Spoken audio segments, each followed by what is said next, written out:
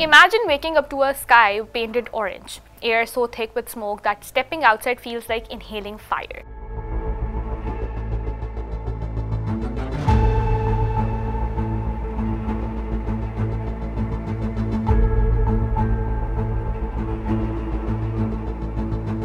That's what millions across the world, from Canada to Spain to Russia, are experiencing right now in 2025 in what has become the second worst wildfire season on record.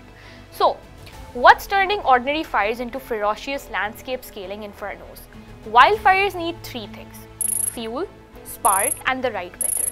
Climate change makes two of these worse. A hotter atmosphere sucks more water out of plants and soil, leaving landscapes bone dry.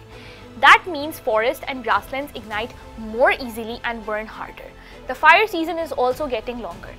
Across much of the world, there are now more days each year with the hot, dry, windy conditions that fires thrive on.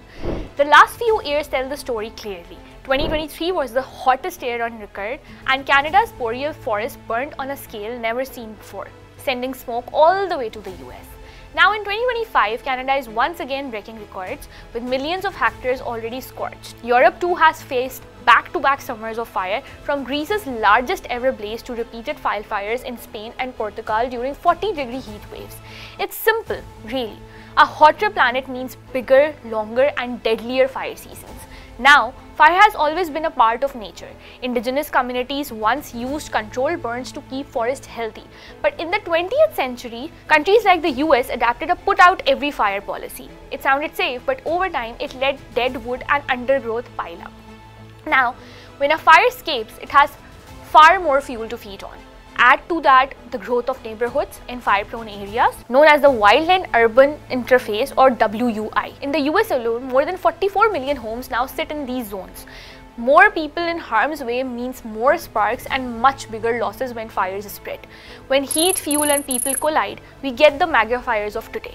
These fires are so powerful, they sometimes make their own weather, sending up giant smoke clouds, throwing embers miles ahead, and even creating lightning storms. And the science is no longer in doubt. Human-driven warming is making fire weather more common and more extreme. So what can be done? There is no one solution. But experts point to a set of steps. Cut greenhouse gas emissions to slow warming, use controlled burns to reduce fuel and forest, thin overly dense woodlands, make homes and power grids more fire resistant, and plant safer communities in risky areas.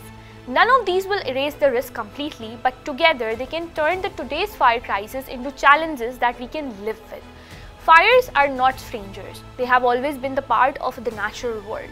But in today's hotter climate, packed forests and expanding suburbs, they behave differently. They burn bigger, faster, and deadlier. The real question is whether we can act fast enough to stop the next spark from becoming the next catastrophe.